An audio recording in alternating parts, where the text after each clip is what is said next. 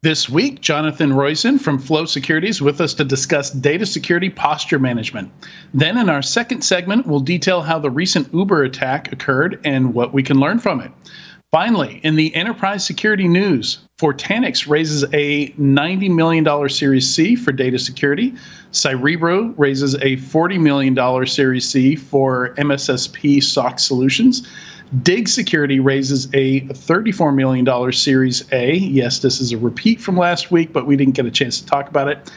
Internet 2.0 gets funded, but probably not what you're thinking. How to hire and build your cybersecurity team. The NSA gives some bad advice on securing software. Courtroom drama. Oracle makes a really bad whoopsie. All that and more on this episode of Enterprise Security Weekly.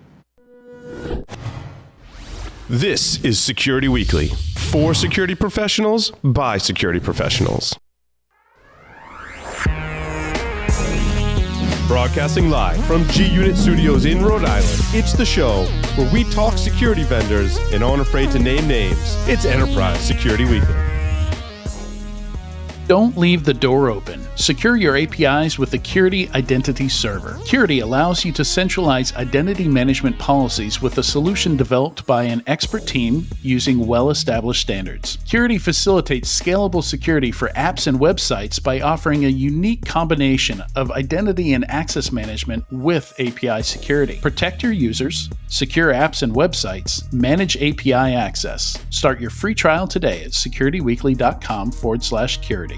Companies big and small are using AwareGo's human risk assessment to measure the human risk factor in cybersecurity. This interactive solution allows companies to measure employees' knowledge and behavior across threat vectors such as phishing, passwords, sensitive data, and more. After completing the assessment, CISOs can identify vulnerable departments and roles and improve internal policies or procedures. Visit securityweekly.com/AwareGo to start your free trial. Customers want fast and frictionless digital experiences, yet also expect protection against breaches, privacy violations, and fraud. Drive engagement by optimizing security and convenience to attract and retain customers. Use the PingOne cloud platform to build, test, and optimize digital experiences. The no-code orchestration engine weaves together authentication, user management, and MFA, all of which can enhance security, drive engagement, and boost revenues. Visit securityweekly.com/ping-identity to learn more. Welcome to Enterprise Security Weekly and happy Hobbit Day. This is episode 289, recorded on Thursday, September 22nd, 2022. I'm your host, Adrian Sanabria, and joining me is the Master of Marketing, the Mayor of Mayhem, Tyler Shields. How are you, Tyler? I am doing well, doing very well. How are you doing, Adrian? I'm doing good. I could use some sleep. It's been a busy week, but yeah, otherwise doing pretty good. How are you with Hobbits? I do have a question about the Hobbit, Adrian. Yeah. So, have you watched any of the new show, the Lord of the Rings on was it Amazon Prime? I think it's streaming. The Rings of Power. Yes, I have. That's the one. And what's your thoughts so far? It's okay. It's not bad. It's I was dreading it would be awful, and it's not awful. It's not amazing, but it's not awful. Yeah, I'm simultaneously doing that and the new season of the prequel of the Game of Thrones stuff, and the sharp contrast between like super fantasy versus more modernized. I have not been able to watch any of the Rings one at all because I've just got sucked into the Game of Thrones side. Oh, really? Yeah, I've actually, I'm not sure if I'm going to watch that one for the same reason I never finished The Boys, in that, like, when violence gets to a certain point, I'm just not sure I'm enjoying it anymore. Like, when I want to relax and watch something, I don't know that I want to see people like graphically explode on screen, you know? Yeah. Like gore and guts and everything everywhere. I don't know. I was much more sensitive to it when the kids were young for some reason. Like all of a sudden I was really sensitive about violence. Like they didn't even have to be in the room. It would just affect me different. But maybe I'm still coming out of that. I don't know. Yeah, definitely don't watch the latest season of The Boys. That's for sure. I mean, every episode, it's almost like the to-do list for an episode is like gore. Like there's got to be some scene, like somebody graphically dies in the most horrible way. Somebody who runs really fast drags somebody on the pavement. You know? Yes. Yep. Oh boy. Oh boy.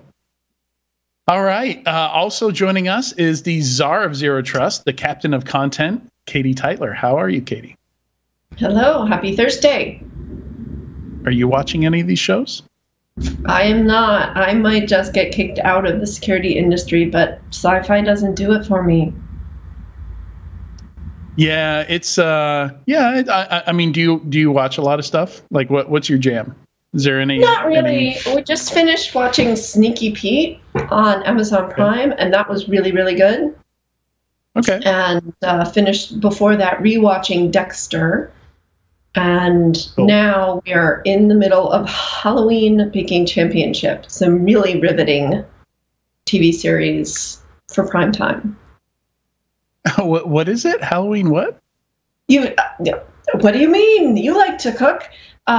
So on Food TV, they have these baking championship series, and there's Holiday Baking Championship, Halloween Baking Championship, and Spring Baking Championship. It's just all. And this one is cooking. Halloween Baking Championship. So they have all the contestants. I think they start with 12, and they have a theme each week, and they have ingredients they have to use, and then it's like it's a big challenge, but. No, I enjoy that stuff. I love that stuff. I eat it up, one could say. We've gotten some really good ideas for cakes from those shows as well. And we try to bet, not monetary, just at the beginning of the series who we think will make it through to the end and see if we're right. Yeah. And so it's kind of fun. Awesome. I know it's not sci-fi. There's no Hobbit, Lord of the Rings, Star Wars, Star Trek, etc., but it's cake. So what's bad with cake? Right. Everybody loves cake. Except Tyler. Except for maybe Tyler, who knows?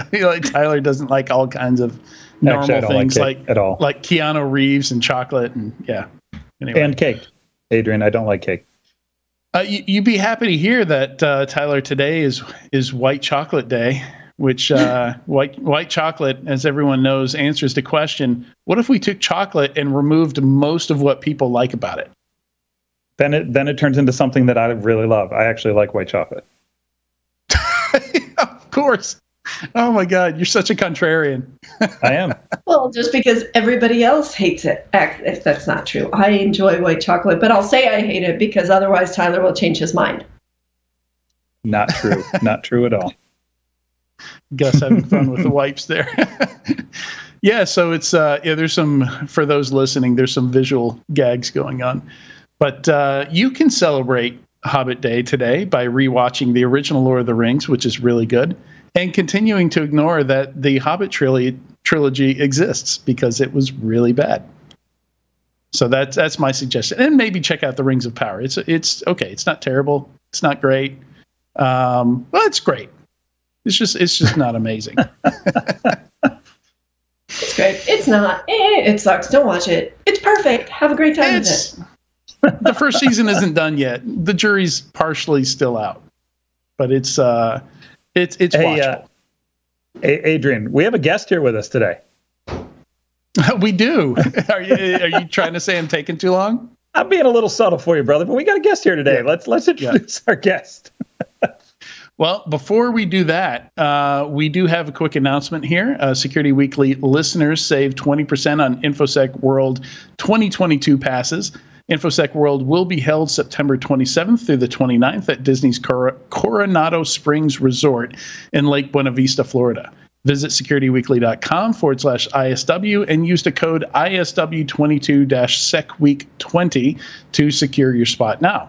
And that's 1 week. That's next week. So yeah, if you haven't already made travel plans to go and check that out, I hope you're maybe local to that and you can go check that out. But yeah, it's been a great conference in the past. Interested to hear how it goes this year. I think this is the first in-person one in a while that they've done. All right, so today's interview, the topic is DSPM, which is Data Security Posture Management. And we're excited to have Jonathan Roizin with us today to help us understand this relatively new security product category. Jonathan is the CEO and co-founder of Flow Security. This is his second startup, and he previously led investigations for an IR firm. And welcome, Jonathan. Welcome to the show. Thank you. I'm happy to be here. Any opinions on Hobbits or Lord of the Rings or White So Chocolate? actually here I'm in combination because I'm on Katie's team that I'm not a big sci-fi fan, but I'm a big White Chocolate fan. So I would say it's a combination of the panel today. Interesting. That's great. Very diplomatic. Very diplomatic. All right. So the reason, Jonathan, we wanted to have you on is when new categories pop up like this, everybody's struggling a little bit to understand some of the marketing, understand why we've got this new category, why now, how it works, what the advantages of it are, why didn't we see this 5 years ago? There's all kinds of questions when a new market pops up, and this is shaping up to be a pretty big one. So I guess just starting out here, how did this get started? I guess from your perspective, I think everybody's familiar with the concept of DLP, and existing data security tools that we have. What was missing, and what drew you towards this particular area of security? Sure. So yes, data security is nothing new, right? Every time, whenever there is data, there's data security as well. But something that has changed lately, it is something that I've seen. I've been doing cybersecurity in the last 15 years or so, both as an offensive cybersecurity practitioner, and as you said, I also led incident response investigation. And data security was always a challenge, but in the last few years, it became an almost impossible task. And the reason is that the environments are changing very radically. Things used to be somewhat under control. Environments were simple. There was one place where data can be in, one or maybe a few, and that's about it. But this is, of course, not the case anymore. Environments have changed radically. They're much more fragmented. They change all the time. Therefore, for security teams, protecting data is a bigger challenge than ever. And this is why we see such a big rise of data security posture management category, and in general, the need for protecting data now more than ever. Yeah, and I think one of the things I'm not entirely clear on is this category specifically in the cloud, or does it transcend cloud and extend to everywhere that data might be? I think that when you're talking about protecting data, it's different than other verticals in cybersecurity. Because if you look at SaaS security, you're protecting the SaaS. If you're looking at cloud security, you're protecting the cloud. If you're looking at endpoint security, you're looking at the endpoints. Mm-hmm. But in data security, it's not a vertical, it's more horizontal. When companies care about where they store social security numbers, credit card numbers, they want to see it all around it. Therefore, the approach for data security must be much more wider and much, everywhere that data flows, this is where data has to be protected. It is correct that we are seeing a lot of focus in the cloud, but when you're asking security teams, they will tell you that it's only part of the picture.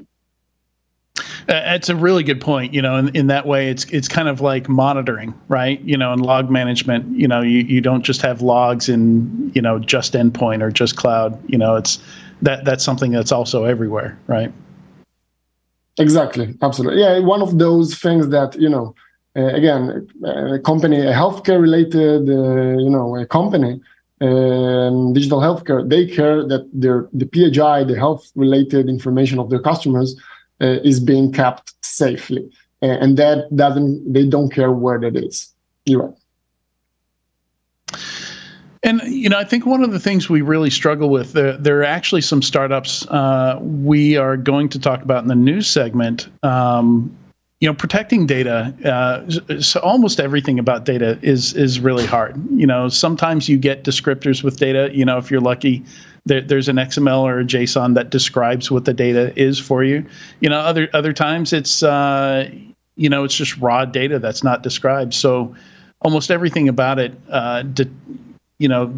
classifying it, determining what data you're looking at, protecting the data is really difficult. So how do you, with a data security solution, how do you approach that? When you're kind of walking that line of making data difficult to use, but you need to protect it, if that makes sense. Yes, it does. And I think that organizations do not appreciate solutions that require them to change the way they operate.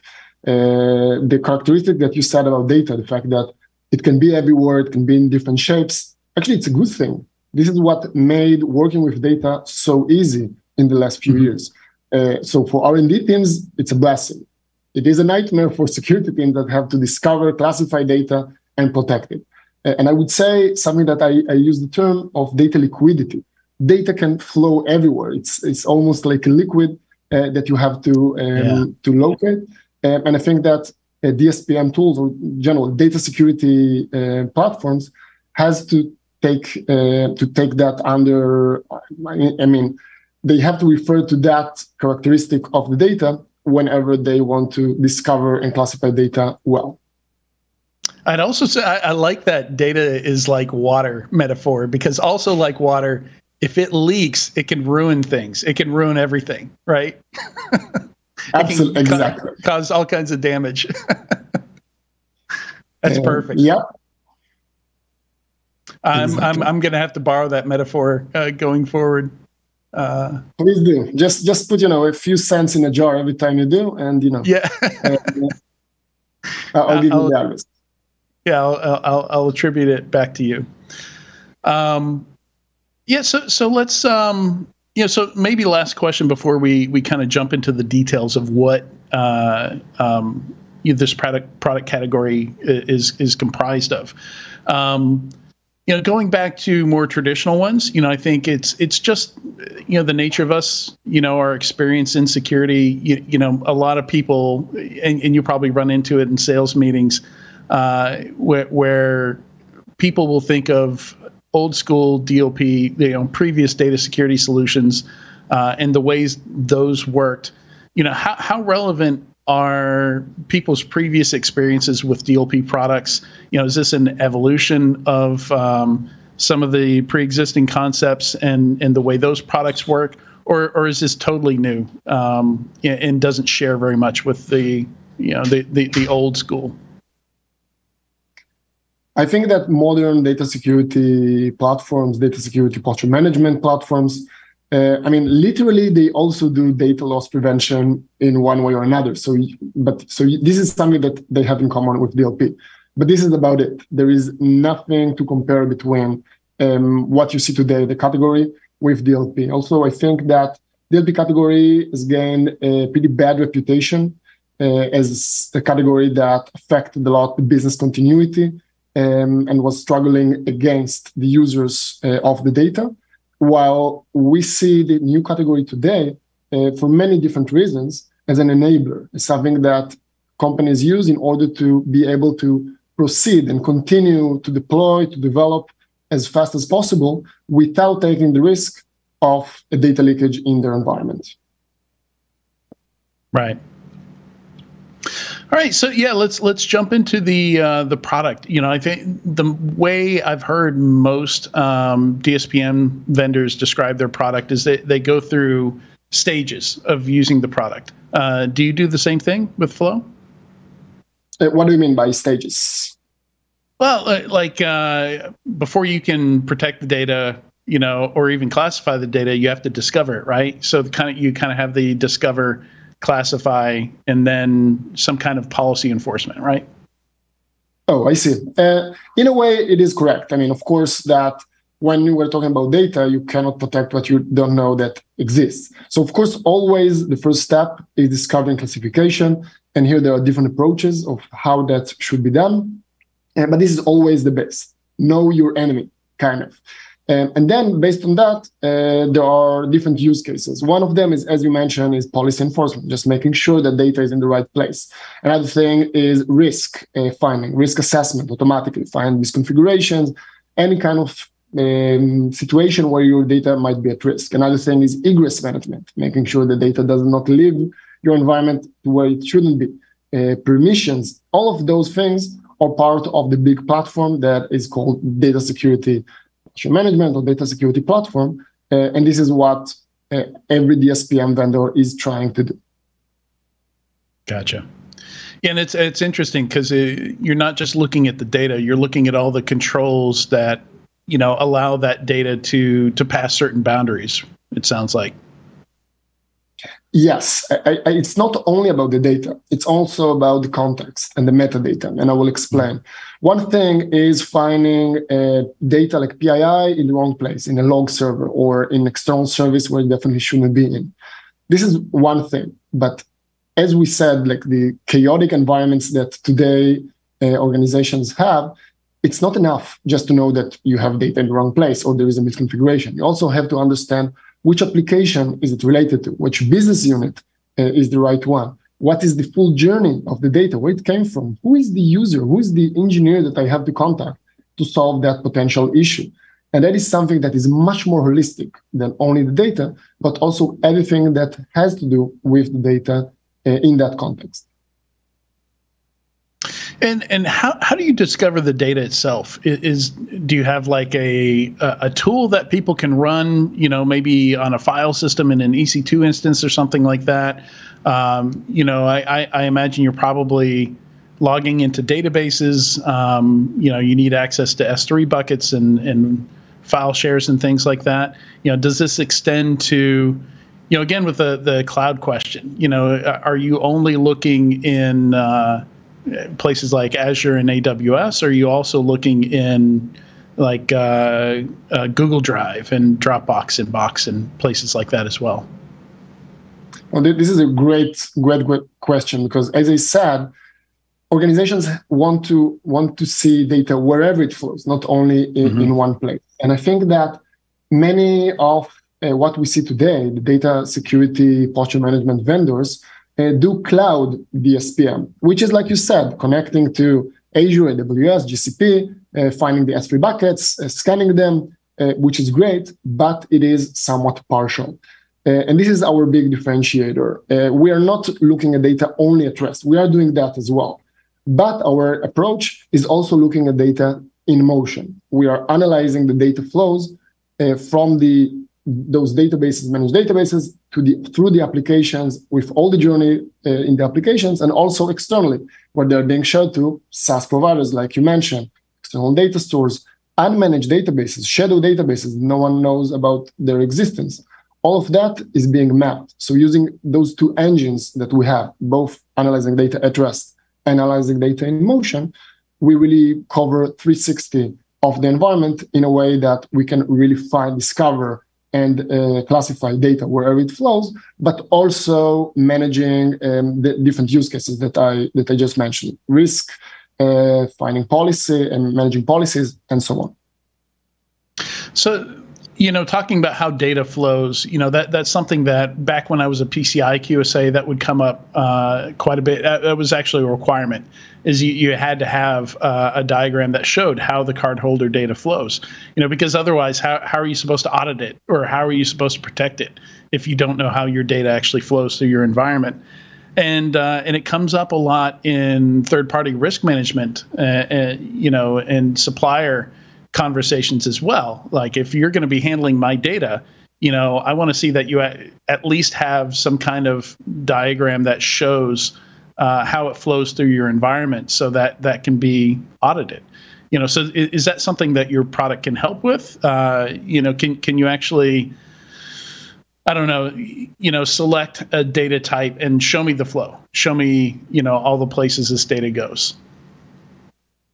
100%. This is our bread and butter, both for compliance and privacy and motivation, but also for security. As we see the data flow and the data at rest, this is exactly what we do. Our customers can, in 2 clicks, see as for your example, where do I have credit card numbers? Not only where they are being stored. Show me the full journey of credit card numbers in and outside of my environment. Show me wherever I have European users' data. Where do I have healthcare-related information? All of that can be done very easily. But also, as I said, it's only the first step. Based on that, you want to see controls about it. Who has access to it? There's no over-permissiveness, setting policies. This is the whole package.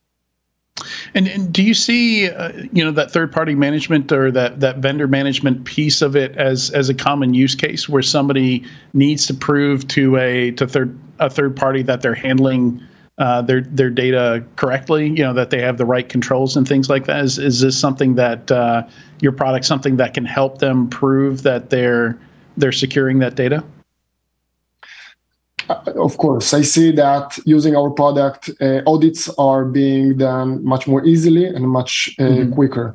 But honestly, what also we see is that auditors today are not, I would say the maturity of the auditing is not high enough in order to get to the granularity of what we do. It's kind of an overkill, I would say.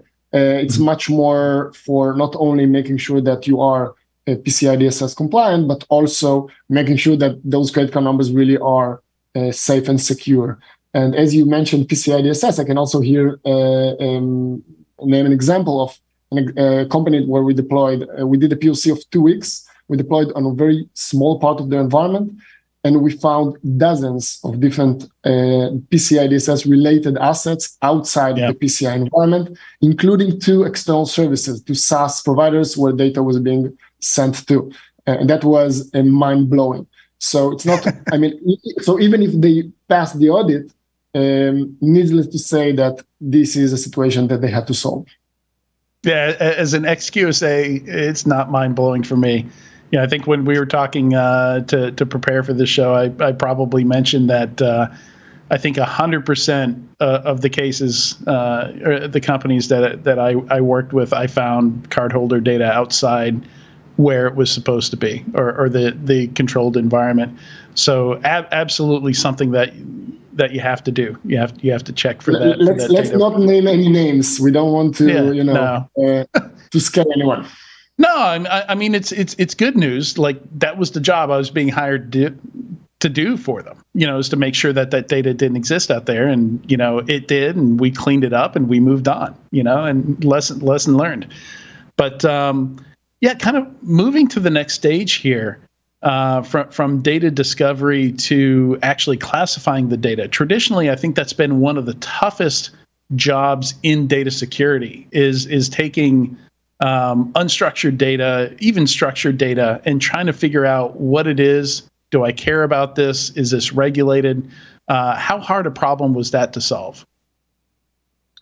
First of all, it is difficult. Data classification is always hard, and you want to use cutting-edge technology in order to solve that.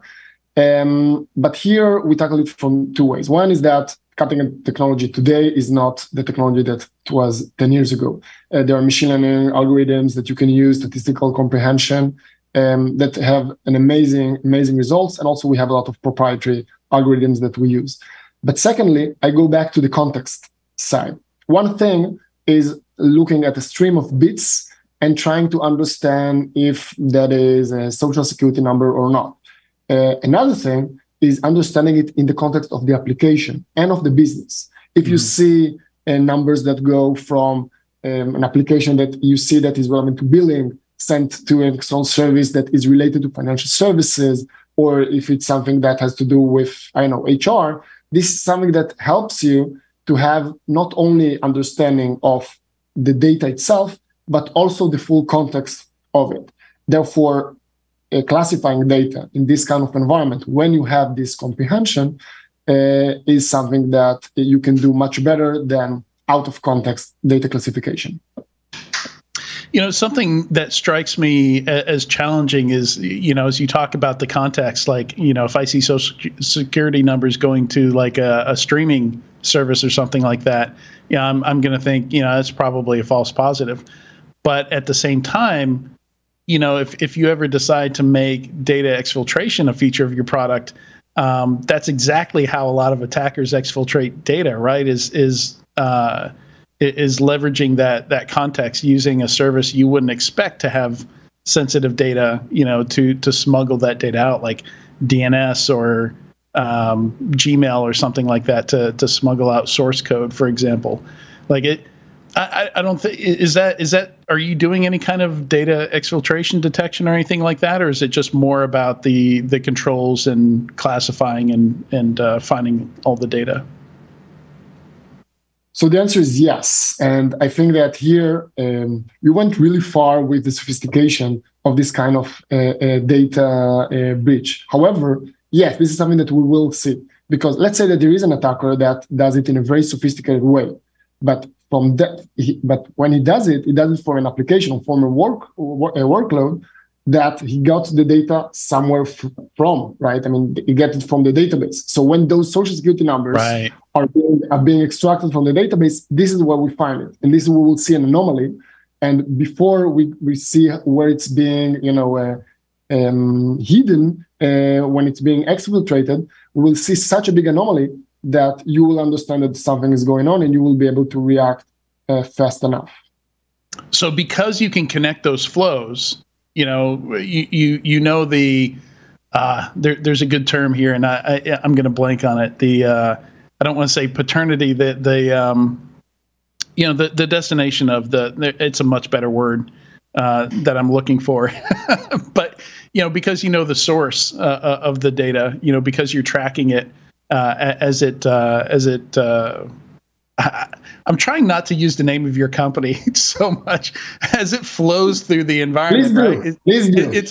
It's a very good name for the company, because as you describe what it does, you use that word over and over and over again. But providence. Thank you, Tyler. You have a microphone. You can jump in. I didn't want to interrupt you. I was watching you struggle. It worked for me on this side, so don't worry too much. You didn't want to break my flow? No, your flow was all about struggling there, so I decided to type it to you instead. Either way, I appreciate it. Yeah, so because the provenance, that, hey, this came from a database, and now it's going out via Google Drive or something, so that, obviously that, that's how you can tell, maybe this is an exfiltration event, right? Yeah, absolutely. And I think that the way that I would put it is that when you want to protect data, you cannot look only at the data. You have to understand the business context. You have to understand the full journey of the data. You want to understand the owner of the data and the user, the consumer of the data. Only by looking widely on everything that has to do with the data, you will be able not only to classify it, but also protect it well. So, what should customers expect? Like, how much time do you have to, I imagine implementing the product, hooking it up to APIs, giving it the credentials it needs, all that can be probably done fairly quickly, but how much time, what's the effort necessary to then analyze all that and understand the business context and apply that in there? Because there's, to a certain extent, you can't do all of that automatically. At some point, I imagine an analyst has to look at all this and put it all together, right? So not necessarily. And I would say that in 2022, the patience that security teams have is not as it used to be. If it's not instant, if the deployment doesn't take a few minutes, right, and the value is not instant, no one is going to deploy it. And luckily, it's not only data security, I mean, generally, in my opinion. And luckily, we're not a difference here. So the deployment takes literally 2 to 3 minutes to deploy it everywhere. And the value, I mean, just to save the discovery or the visibility, the classification, and also a few risks, this is something that usually we show to our customers during the deployment session. So this is something that they see instantly. Of course, there are some customizations that can be done. If you want to change the classification, you want to set policy, this is something that you can do on the way. But 80 or even 90% of the value and the classifications and the logic of the application and so on, everything happens instantly right after deployment. So I wonder, one of the things that's really important, I think, with a vendor is to achieve what I like to call the aha moment or a light bulb moment. That moment where sometimes it happens during the sales pitch. Something in the sales pitch just clicks and they realize, okay, yeah, this is something I need. Or sometimes it happens during the proof of concept. Do you have a good idea of, well, you must, I would think at this point, where that happens with your customers and your product? What is that light bulb moment when customers are like, I get it now. This is why this is a thing. Of course. So I would say something about the feeling that I see in many security teams. With the change of the environments, something happened. They kind of lost control, because when things used to be simpler for them, there was deployment once a month, there was a security audit based on it. So everyone asked them, we want to do this and that changes. What do you think about it? And of course, it's not the case anymore. Now there are dozens of deployments a day. They have no idea what is going on. And they have to ask the engineers what are the changes and kind of chase them just to make sure that the data of the customers really is safe, and so they can do their job.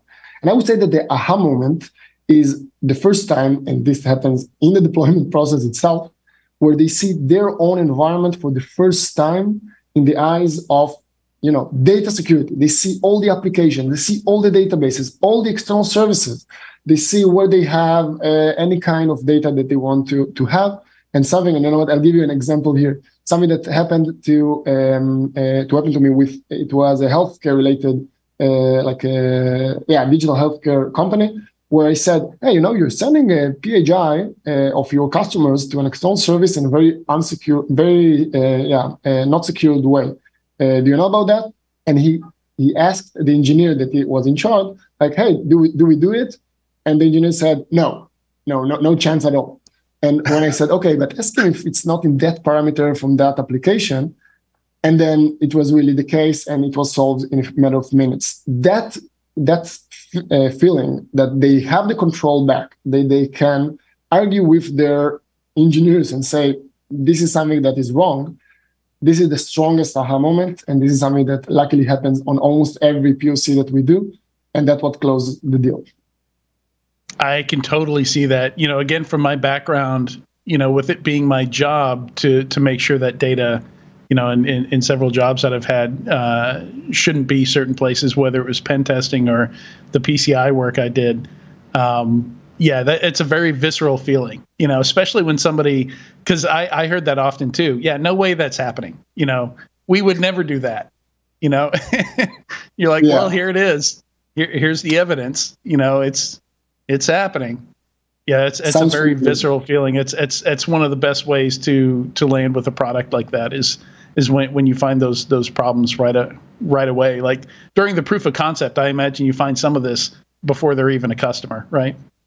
Oh, of course. I mean, something that always happens that you show them, these are all the external services that you are using. I guess that you know about that, and now I'll tell you about the risks. And then they say, no, just let me see. What are them? I mean, I want to do a screenshot of it.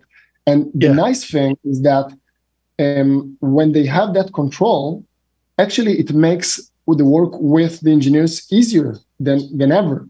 Because if they don't have that control, they have to always stop and block the work of the engineers to make sure that everything happens the way it should be. And now, using a tool like Flow, where they have the visibility and the control of what is happening, they can tell them, you know what, go ahead. I know it's okay. They don't have to cut their flow. Sorry about that. I had to do it at least once. No, you are well within your right to work the name of the company into what you're saying. Absolutely, that's great. No, this has been great, Jonathan. I love customer stories too. The anecdotes, I think that really helps kind of land like what you're trying to do, what you've built. Helps it make more sense to the listeners. But Jonathan, thank you so much for joining us on Enterprise Security Weekly today. No, thank you very much. It was a real pleasure. For me as well. All right, stay tuned. When we come back, we're going to dissect the recent Uber hack. So we'll have some fun talking about that in a few minutes.